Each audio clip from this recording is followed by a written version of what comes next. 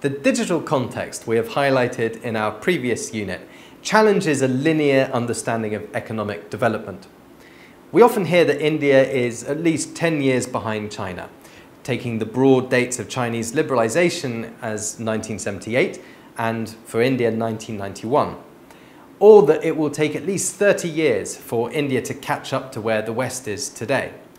The pace of technological change and the impact it is having on business, politics and society should make us question this particular line of thinking. As we have seen, the time period in which a country undergoes its high growth is important. It's unlikely, in fact impossible, that India will follow the same path as countries that have preceded it in terms of development.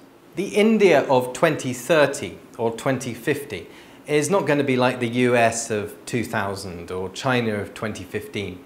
India will have its own development path shaped by its own unique circumstances, not least because of the wider context of the digital age within which India is developing.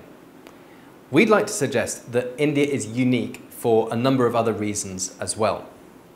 Historian Ramachandra Guha has made a case for why India is the most interesting country in the world. He suggests that India's size, the scale we've already discussed, plus its amazing diversity, which we'll cover in week 3, plus 5 simultaneous revolutions currently underway, combine to make India the most interesting country in the world. Guha's 5 revolutions are urban, the change from a rural society to a predominantly urban one; industrial, the change from an agricultural society to an industrial one; national, the change from colonies and princely states into one nation state; democratic, the change from a feudal society to a democracy with universal suffrage; and social, with issues like gender, caste and family undergoing great changes. The other important observation Guha makes is that these revolutions are in fact happening simultaneously in India.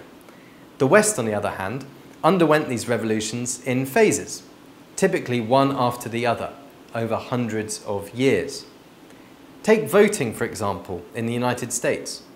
In 1776, the founders sounded the alarm for taxation without representation.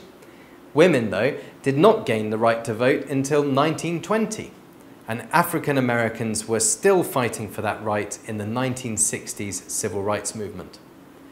In India, some of these revolutions took place, or at least began, overnight when India achieved independence from the British in 1947. These revolutions are still underway. India's young population, faster economic growth, and the digital context are changing the pace and direction of them too. Acceleration, if you'll remember, is not just about the change in velocity, but also the direction. Similarly, the digital context is not just making change happen more quickly, but also impacting the trajectory. This course is, in a way, the story of this journey's direction, with our thematic approach gradually introducing the relevance of Indian history, belief systems, cultural diversity, and creativity to help us better appreciate where India is heading. Next, we'll examine how the digital context is impacting each of Guha's simultaneous revolutions.